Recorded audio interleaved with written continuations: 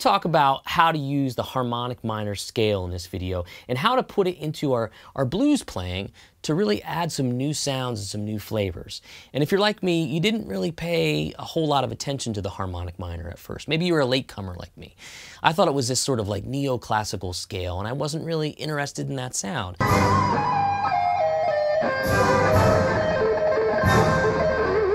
But once I started doing my homework, I found a whole bunch of things that we can really do with it and extract. You'll see me do it in a playing example in a little bit.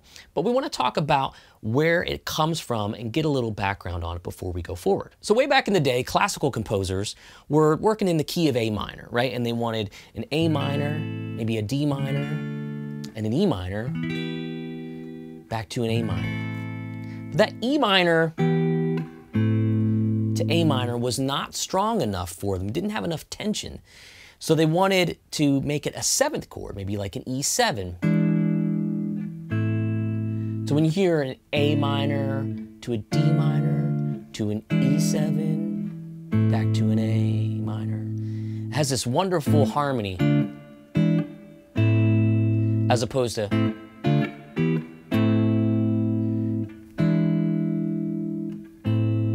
we're looking for that tension from the dominant seventh chord.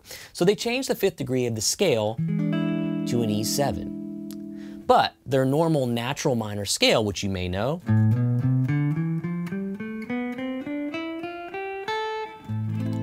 A natural minor works great over the A minor and the D minor.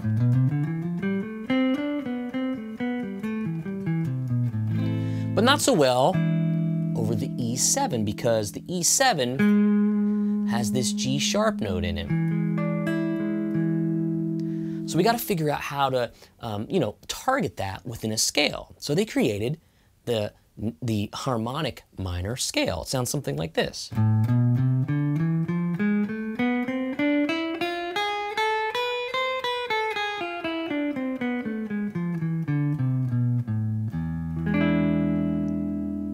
And the folks that I learned from said, don't even think of it as a minor scale. Think of it as a scale for dominant chords. And that's where the confusion can come in. So we've probably played minor blues songs before that go like A minor to D minor to E7 to A minor. So over that E7 chord, we can use that A harmonic minor scale.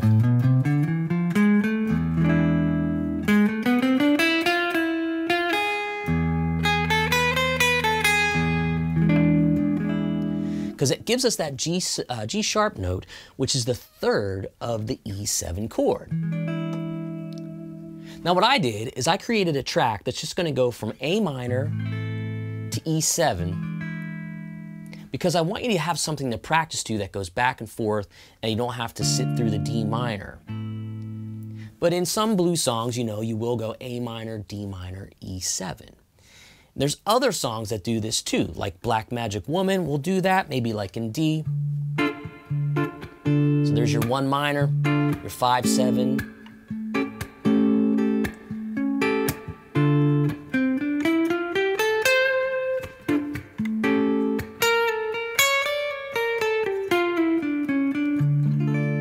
Right? How about Hotel California?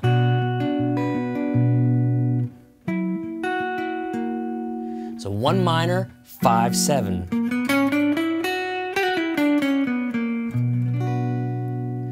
Right? So this instance happens often in rock and blues, but we, might be stuck too much to our minor, majors, and pentatonics to kind of see the light. All right, so let's hear me play a little bit. I'm going to do a few things in this track.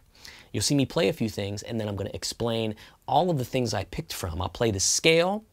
I'll play an arpeggio, because you can play.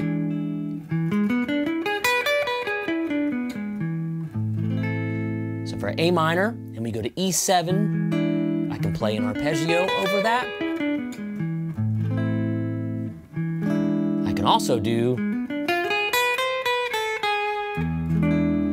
a really cool diminished arpeggio too. So I'm going to do all that in the playing example, then we'll talk about it and play along a little bit with the track too. Before we jump into the track, I want to let you know I'll make that track available, as well as some things that I'll tab out for you so that you're not totally lost when you're following along. Also, too, at my website, you can get access to hundreds of lessons for just a low monthly cost, and that's on sale in the link below as well. And don't forget, you can enter to win a really cool G&L ASAT Classic that I'm giving away to celebrate hitting 50,000 subscribers here on YouTube. Speaking of subscribers, I'd love for you to do so and click the bell so you know when I put out new lessons. All right, let's hear me play this stuff.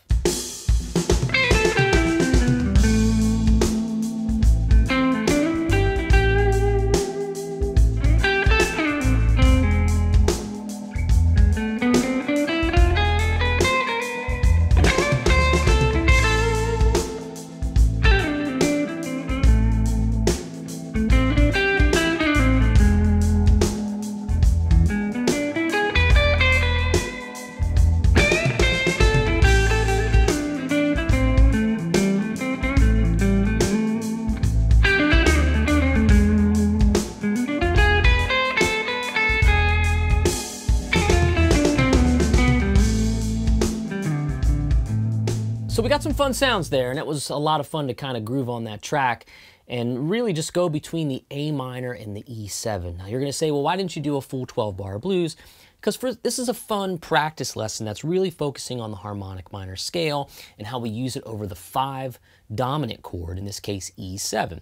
So over all of the A minor stuff, I'm playing either A minor pentatonic or A natural minor. So that's all I did there. I wanted to really differentiate that because when we go to the E7, we're going to use notes directly from the A harmonic minor. So what I'm going to do is I'll tab out the scale and some of the other things, the arpeggios that I played, which we'll get to in a second. So over that A minor, I'm just kind of grooving over all A minor pentatonic bluesy type stuff.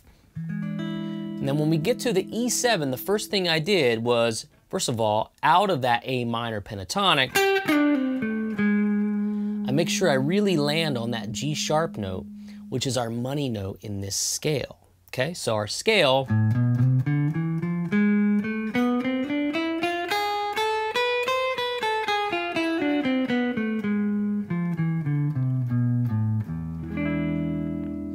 how that works really well over that. So what I did was when I land on that G sharp, the first pass through, I just walked up the scale. And you may have seen me land on that B note. That's a really great note. That's the 5th of the E7 chord.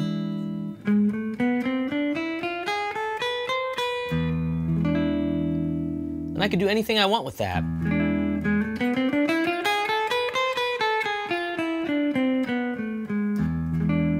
But I wanted to give you a full-on version of me running up the scale and hearing how those notes worked. I kind of lead you down a path there. Then we go back to A minor, more bluesy stuff.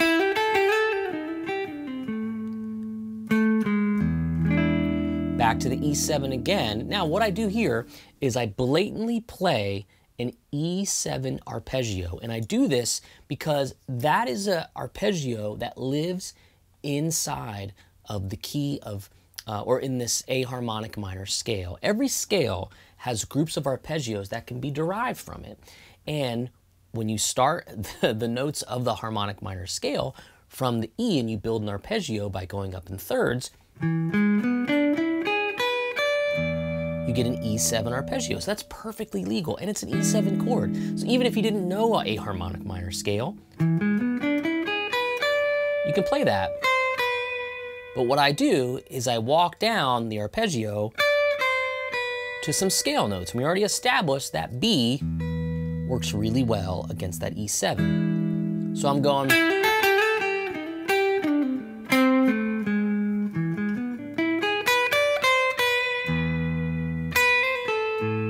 back to A minor. Now we go to an E7 again, and we do another really cool thing. An arpeggio that lives inside of the scale is a G sharp diminished 7, okay? And you can kind of think about this. Here's an E7, there's a 3-note little 7th chord there, and we can play that arpeggio, that G sharp diminished arpeggio, against that E7 chord, and it gives us the E7 flat 9 clean sound.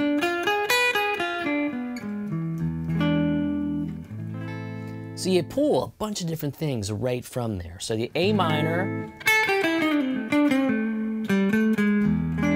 to the E7, back to A minor. Now we're going to use the E7 arpeggio, back to A minor.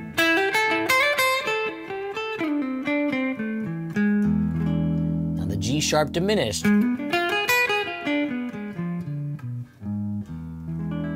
all of that lives in the scale. And I'm kind of breezing through it because I'll tab it out for you. But this is sort of a nice way to get started hearing how you can apply it to some bluesier stuff. Again, we just went from the 1 to the 5 dominant chord. We didn't do a full 12 bar because this is a teaching moment. We really want to make sure you understand. If somebody would have showed me this years and years ago, I probably would have warmed up to the harmonic minor scale sooner. There's other nuggets in here too, okay? So this calls for maybe a short course someday on my website and you know, explaining this stuff so we really feel like we're empowered when we come across a minor blues. You're gonna come across other things that you need to do this with, like minor 2-5-1s is another good way to kind of incorporate the harmonic minor scale. But let's roll the track a little bit and have some fun, and I'll call out some things, and we really want to get an understanding. So let's do that. All right, I got the track pulled up. We're gonna roll it. I'll play along and kind of just talk it through a little bit so we can really, you know, get some ideas and start to figure out ways we can practice on our own. All right, here we go. Let's try it. Start with A minor blues stuff first.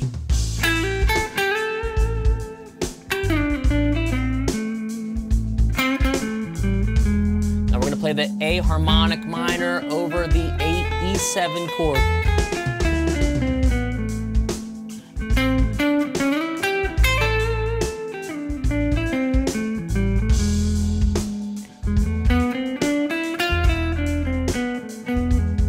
Right? Back to blues.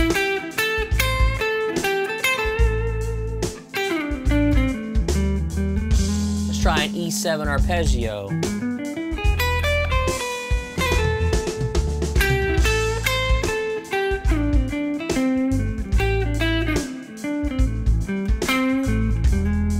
Now we're gonna do that.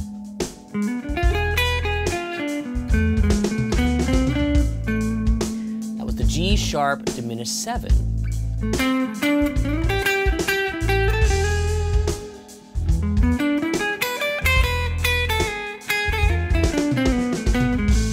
That was a little bit of E7 plus the scale.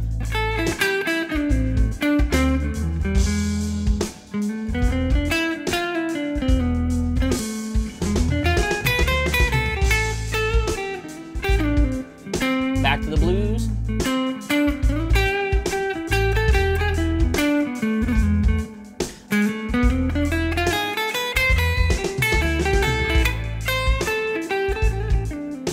You can really hear when they're changing. That's the important part. So when I go here, I can make choices.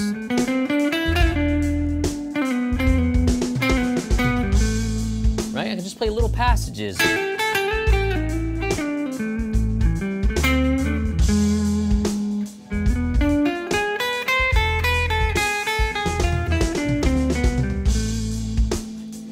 So we're blending all kinds of stuff that we're deriving from that. It's a part of a much larger picture because there's all sorts of arpeggios that live in the scale, okay? Those are just two that we chose, the E7 and then the G sharp diminished 7 as well. And there's other theories, you know, musically as to why that works, which we can get into at other points, all right? But when we're talking about a harmonic minor over an E7 chord, we need to know that we have options and really think about harmonic minor is the main thing they're used for is over that 5-7 chord. Okay, that's really important.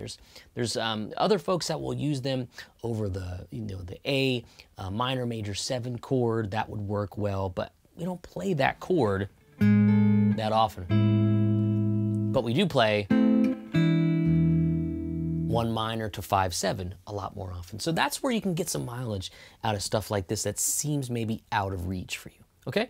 I think this was a fun dive into the harmonic minor scale, and I'm going to keep diving in too so that we can continue to learn together. So don't forget, you can go download the track. You can download some of the stuff. I'll put the arpeggios and the scale right there.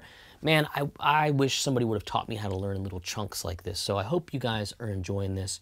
And of course, don't forget, you can still enter to win that great G&L Telecaster that we're giving away. It is an ASAT Classic. It's not a Telecaster, that's a Fender, but it's a G&L. Click the link below for that. You can enter to win that guitar. And thanks so much for hanging out. It's been another fun lesson talking about some really great stuff for you guys. All right, subscribe, hit the button. You know the drill. I'll see you next time.